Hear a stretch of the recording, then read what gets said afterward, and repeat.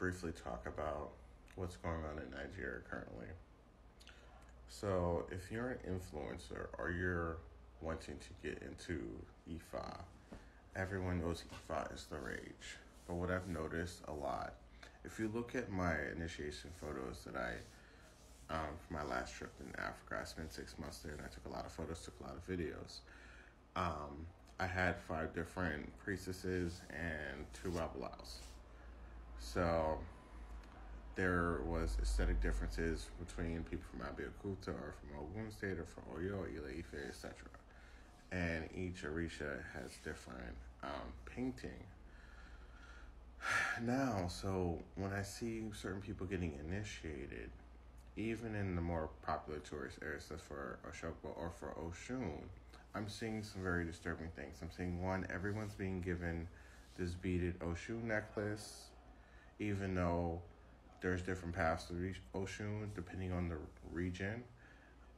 You may have white and yellow. You may have yellow and gold. You may have all gold. You may have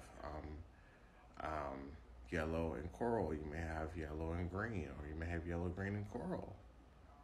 But what I've never seen is this. So you always have to get your head painted with Oshun. Usually it's down to your shoulders and your arms. It should be the whole body, especially if you're in the Abeokuta style. But blue pigment is not used. White, made from kaolin clay, called efun, that's used, as well as osun, which is the red camwood. You see there's barely anything there. This is something that's more done for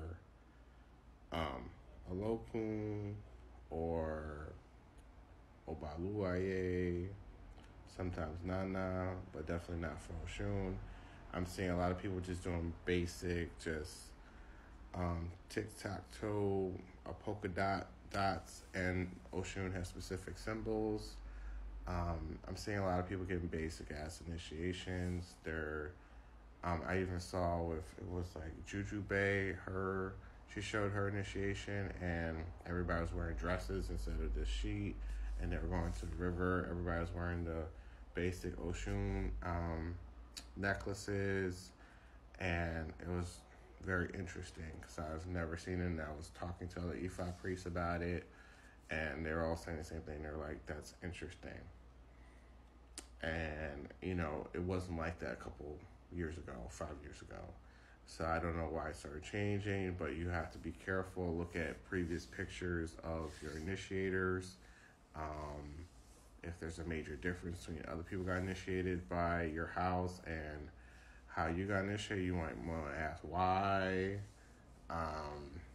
Because certain things are supposed to be done in certain time frames. Everyone starts, no matter what Orisha tradition that you start in, everyone's pretty much supposed to start out the same on the first night and in the first day.